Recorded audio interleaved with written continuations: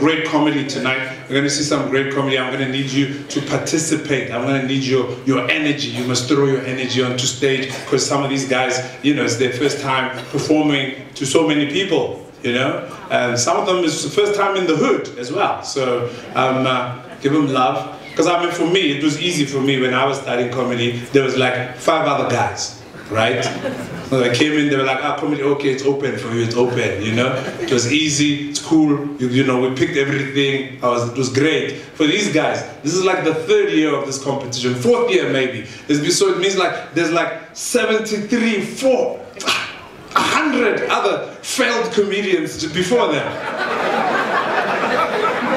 And they have to join that queue. You know what I mean? Are they going to be superstars with their own TV shows, with adverts on TV? I don't know. I don't think so.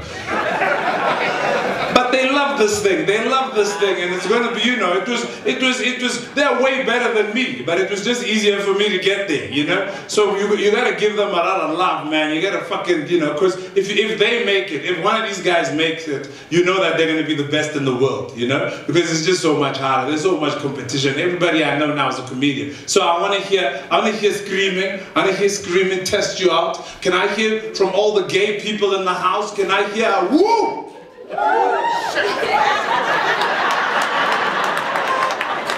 Okay, that's more than the ANC people at least.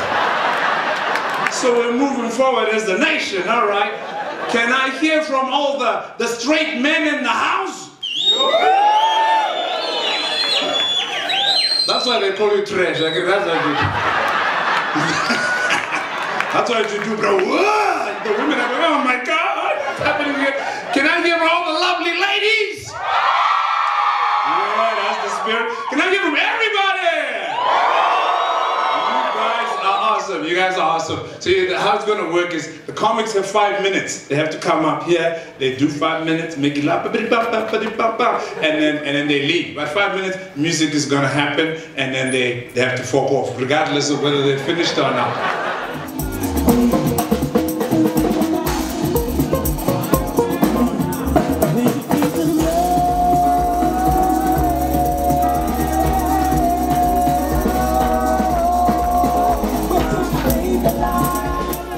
Wow, I had that. This is my 2nd time ever getting that question in my life. How do you stay relevant? I don't know, man. I don't know how you stay. So working with relevant people, can't stay relevant on your own. I think if you kind of work with people, young people, stay active, doing like relevant things. It's the only way I can say. Or maybe if you work for like a newspaper, the Daily Sun, that'll keep you relevant. Tokolo, she chases women out. That's what happened this morning. You know, tomorrow, man has sex with a pumpkin. Boom, you know what's happening. You got your finger on the pulse.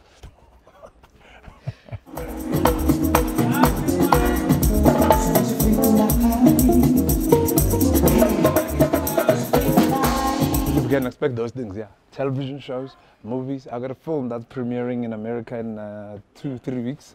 So I'm looking forward to that. I'm very nervous. I've got another one that I shot in Atteridgeville that it's very exciting. I've been working with all sorts of hot comics doing that show with the Bantu Hour with Brahima Sikela and doing stand-up and coming here. This is my 3rd year doing this gig at the Savanna Comics Choice, what, Young Talent Showcase. I love it.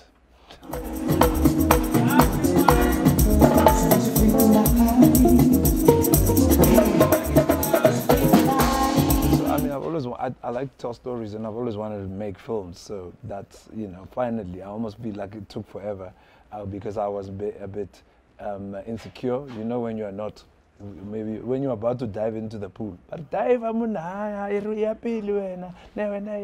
so it took forever. But yeah, I'm glad that I'm finally doing it.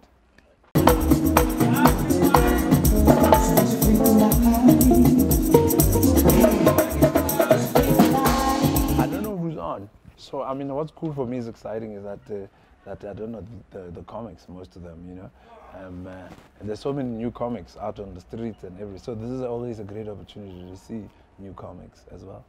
It's exciting. So I hope, and I think that generally on the streets the comedy standard has gone up. So I'm excited. I wish I was actually sitting in the audience and not backstage. I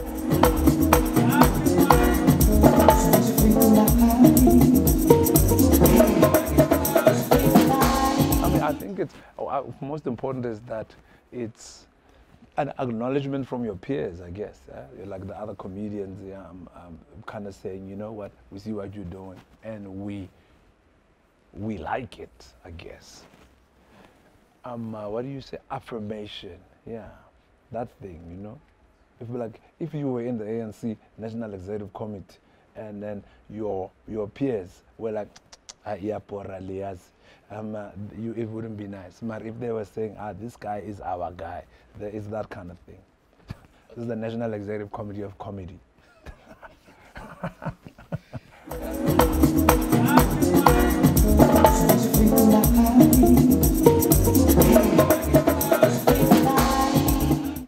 I think life, everyday life. I find a lot of things funny. I mean, sometimes people say that I'm funnier in real life than I am on stage. So if I could be as funny on stage as they say I am in real life, one day, you know. So I'm learning to be more myself, I guess, on stage.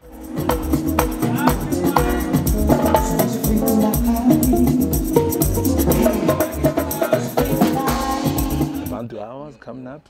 Catching Feelings is a film that I directed that's premiering at the Los Angeles Film Festival. That will probably be here in August, September. Another film that I'm currently working on now called Matuetwe. It's still in the engine room. And stand-up and comedy festival, yeah, I don't know. But those are the main things that I'm excited about, those 3 things, you know.